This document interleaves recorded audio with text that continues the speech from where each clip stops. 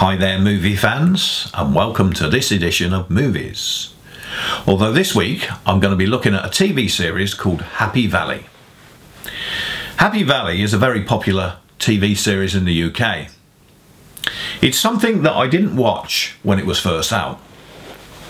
And at the moment in the UK there's a lot of hype about this TV series.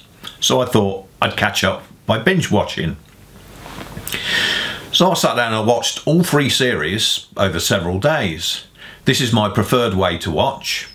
I find it far better to watch it that way, as it allows the plot and pace to build up, as opposed to watching one episode, wait 7 days, watch another, wait 7 days. That just ruins it for me. Any pace that's built up is just destroyed. So binge watching, trust me. So Happy Valley is a British crime drama television series, and it's set and filmed in Yorkshire, England, and it stars Sarah Lancashire, Siobhan Finneran, James Norton and many others. Sarah Lancashire plays Catherine Cawood, who is a policewoman who was a one-time detective who's gone back on the beat as a sergeant after she had a bit of a meltdown when her daughter committed suicide.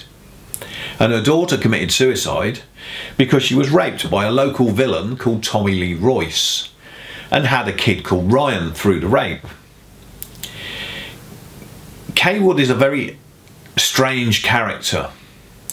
She has this thing where 1 minute she's hard as nails and a really tough copper, and the next minute she's crying like a baby all the time.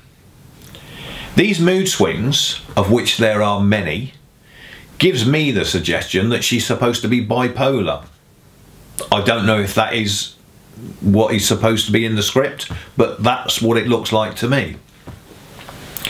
The acting is fine, the storylines are fine, if not fully utilised.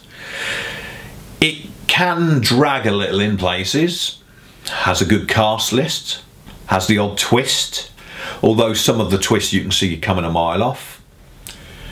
One of the characters, Ryan, who is a young lad, is someone that the script says you're supposed to feel sorry for, as he's lost his mother.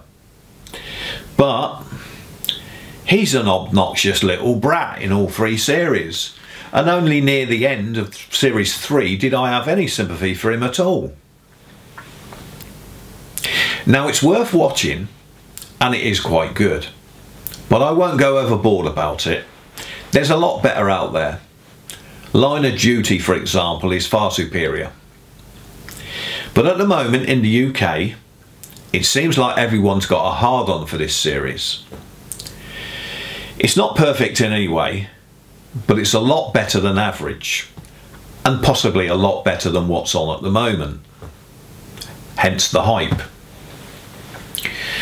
But we do need to get real. I'm not saying I didn't like it, I did like it. But I won't go over the top like others.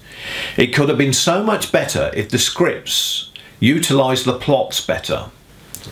Now, the comedian Kieran Hodgson summed this series up perfectly in a very short video on his bad TV impressions, and I'm going to put the video link below. Sums up the series perfectly.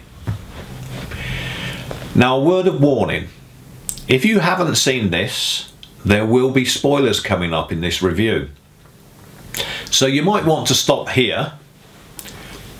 I just thought I would review it properly and pick a few holes in it, things I didn't like.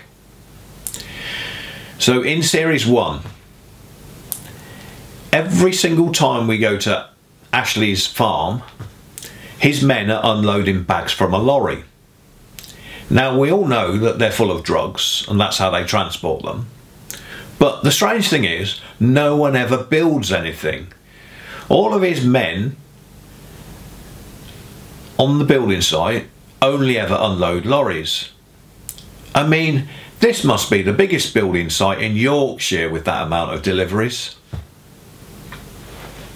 Now, Catherine Cawood is supposed to be a very clever copper, and it's scripted so that it seems she solves absolutely everything, while no one else does a single thing.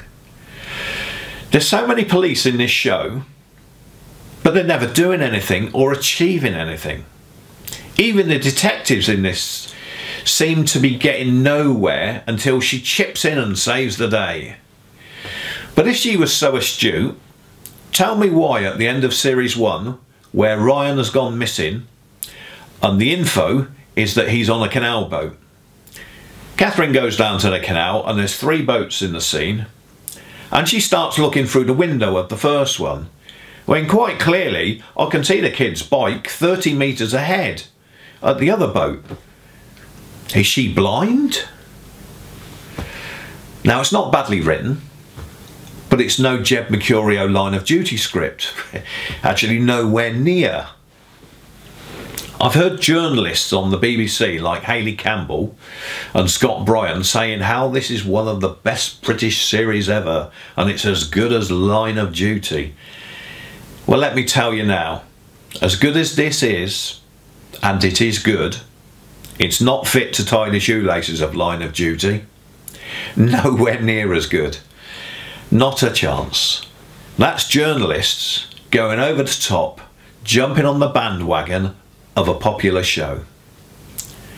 Now, I personally think it was a mistake to keep the Tommy Lee Royce character going at the forefront through all 3 series. Most good series would have moved on and had total new plots. That, my friend, is called progression, and it stops the series getting stuck in a rut. This did have new plots, but they were made to be subplots, secondary to the obsession that is the Tommy Lee Royce story that just kept interrupting them. By keeping the Tommy story going so much, it just kept coming to the fore and overshadowing the other good plots that were going on. I mean, especially the plots that were going on in series 2. But it's all about Tommy Lee Royce. Series 3 came 7 years later after the airing of series 2. And even though the very last episode of series 3 was a longer episode than usual, it was so rushed and squeezed in. In the last 20 minutes, everything happened to finish the storylines off. So rushed, in fact, that at the end the subplot had not been resolved. And with only 2 minutes left on the clock at Catherine's leaving party,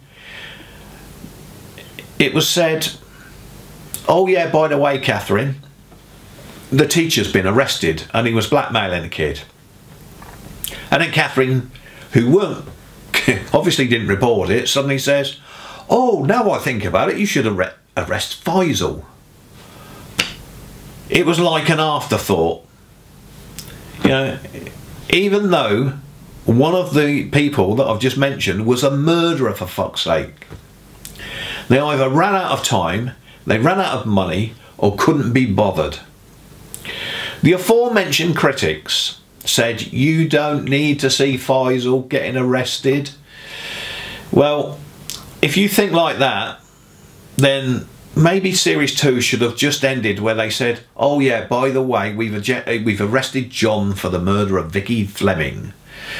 And then you'd have had no chase, no bridge scene. I mean, what is the point of building up the plot and then not bothering to complete it? There could have been another episode here. There was so much missing. Okay, rant over. This is a good series, I liked it. But it should have been so much better. This review has probably rattled a few people out there, as we're all supposed to genuflect to this show. So if you have an opinion, please comment below. Thank you very much for watching. Please like and subscribe, and catch you soon.